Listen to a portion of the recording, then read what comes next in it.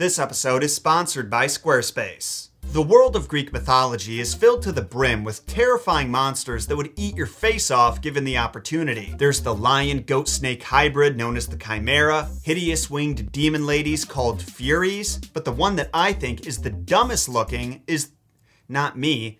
It's the Cyclops. Just look at it. It's literally just a giant ugly man with one eye. Don't get me wrong, I would not want to run into one on my way home from the bathhouse, but when you consider how wild some of the other creatures in mythology look, the Cyclops is pretty lame and pretty tame. You know the old saying though, don't judge a book by its cover, and there is a lot more to the Cyclops than meets the eye. As a species or race or phylum, wherever they fit on the taxonomic rank, they've been mischaracterized as being big dumb oafs, mostly because their most mainstream member is Polyphemus, the big dumb oaf who Odysseus blinded in Homer's Odyssey. If anything, Polyphemus is a little overrepresented. There are other Cyclops in Greek mythology who played a much more influential role over the course of cosmic history, but they aren't referenced in pop culture nearly as often. Some Cyclopes are even master craftsmen, responsible for forging the most powerful weapons and armor in all of mythology, and in this episode you're gonna learn everything there is to know about them, including their brutal demise. My name is John Solo, and this is the messed up mythology of the Cyclopean Blacksmiths. Doesn't exactly roll off the tongue, does it?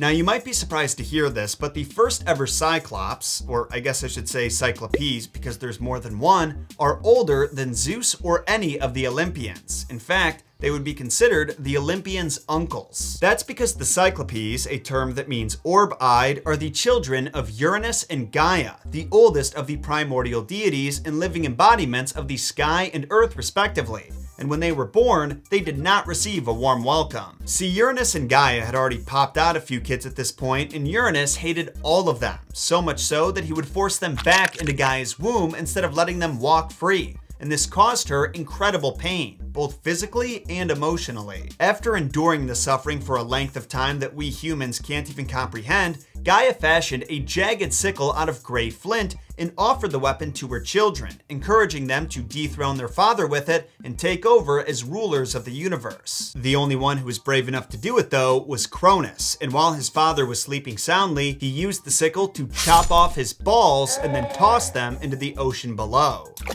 But this didn't change things much for his brothers, the Cyclopes named Brontes, meaning thunder, Steropes, meaning lightning, and Argos, meaning bright. While titans like Oceanus, Rhea, and Themis were set free, the more monstrous of the bunch went out of the frying pan and into the fire. Literally, they were thrown into the fiery pits of Tartarus, an underworld prison where the most dangerous men and monsters are punished for their wicked ways. And it was here they stayed until being freed by their nephew, Cronus' son, Zeus, who needed all the help he could get if he was going to win his war against the Titans. To thank him for freeing them, the Cyclopes used their blacksmithing skills to create the world's first sacred altar, which the Olympians all swore allegiance on before the war began. Then the Cyclopes crafted the iconic weapons and armor of Zeus and his brothers, the lightning bolt, the trident, and the helm of invisibility, which were pivotal in the Olympians' eventual victory.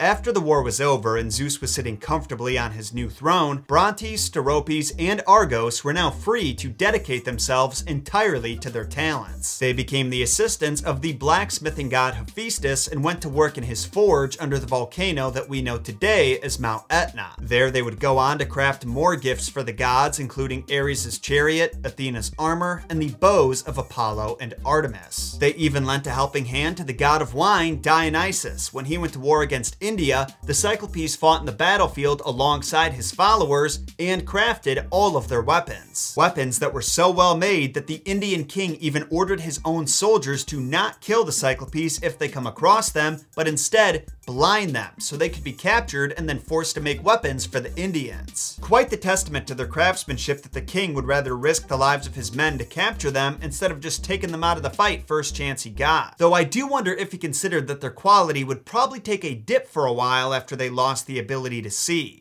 There are also 3 walls that have been credited to the Cyclopean blacksmiths: a wall in Argos, a wall in Tiryns, and a wall in Mycenae, though there is some debate about whether they were specifically made by Argos, Brontes, and Steropes. Some sources credit the walls to the 7 Cyclopean wall builders, but don't give any names. Though if we consider that some believe the 3 Cyclopes had 4 sons, all of whom were also master craftsmen, it would be reasonable to assume that it was these 7 who built the walls, maybe during a father-son picnic. As adorable as that is, though, I'm sad to say these fathers and sons would soon be separated by an almighty murderer. Before we dive into that messed up myth, though, I want to say thank you to our sponsor, Squarespace. I said it last month and I'll say it again. If you're trying to launch a new business or passion project and want to shout it from the mountaintops, Squarespace can be your mountaintop. I know, it's a great metaphor. Why wouldn't I use it more than once? Because no matter what you're into, cooking, doing yoga, making music, or hosting a podcast, Squarespace makes it easy to build a website and market yourself to the world. Here's how it works. You go to squarespace.com/JohnSolo and sign up for your free trial. You take a short quiz detailing what kind of site you're looking to launch and some of your goals, and by the end, you have dozens of possible templates at your fingertips, all curated for your specific needs. The best part is these templates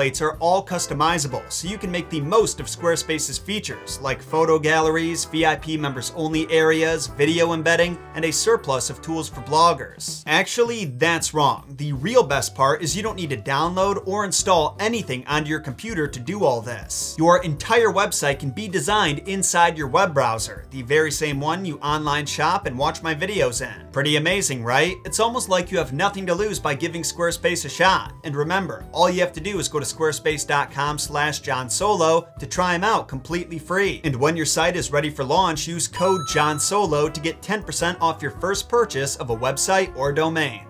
And we're back. Now I want you to brace yourself because the death of the Cyclopes is a surprisingly tragic one. The story goes that once upon a time there was a great healer named Asclepius who was famous throughout his country for his pharmaceutical knowledge and ability to cure any illness. The only illness he didn't know how to treat was death. That is, until goddess of wisdom Athena gave him a vial of Medusa's blood that could be used to bring the dead back to life. Now to his credit, Asclepius knew that was a lot of power for a mortal like him, so he used it sparingly. But resurrecting even one person meant he was interfering in Hades' business, and that was not something the Chthonic king would stand for. Hades brought the issue up to his brother Zeus and told him about this mortal who could stop Thanatos dead in his tracks, and Zeus agreed that the natural order had to be restored. So without hesitation, he struck Asclepius down with a lightning bolt and sent his soul to the underworld. What Zeus forgot in that moment was that Asclepius was the son of Apollo, who would have absolutely murdered Zeus if it weren't for his, unlimited power and magnificent beard. Unable to punish the true killer of his kin, he took out his rage on the forgers of Zeus's lightning bolt, the weapon that he used to slay him. He marched up to the entrance of Hephaestus' workshop, shining brightly so his would-be victims couldn't see what's coming, and loosed his arrows into each of the Cyclopes' eyes, killing them instantly where they stood. Zeus would go on to reprimand his son Apollo for his mindless actions by stripping him of his powers and forcing him to be the servant of King Admetus for an entire year.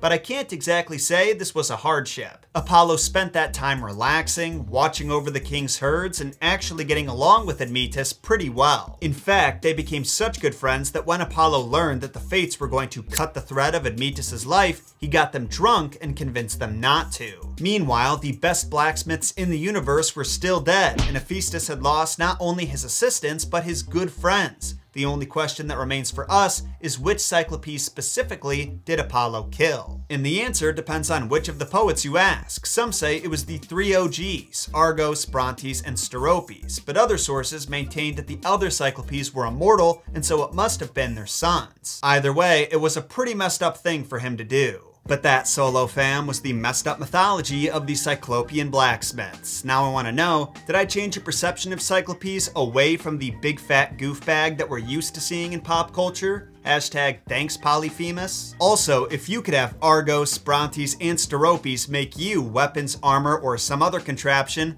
What would it be? Let Gunther and I know in a comment down below. Then make sure to sacrifice those like and subscribe buttons to the algorithm gods to support the show and get more messed up content sent to your sub box every week. And for those who missed the news, we have official Messed Up Origins social channels now that you can follow for updates about the show, bonus messed up trivia, epic fan art, and more. Just search Messed Up Origins on Twitter or Instagram to find them, and keep an eye out for the giveaway that we're doing this month. That's right, I'm bribing you to follow us. It's a legitimate strategy. I'll see you all again next week when we dive back into the world of Norse mythology. Until then, my name is John Solo, and remember, John shot first.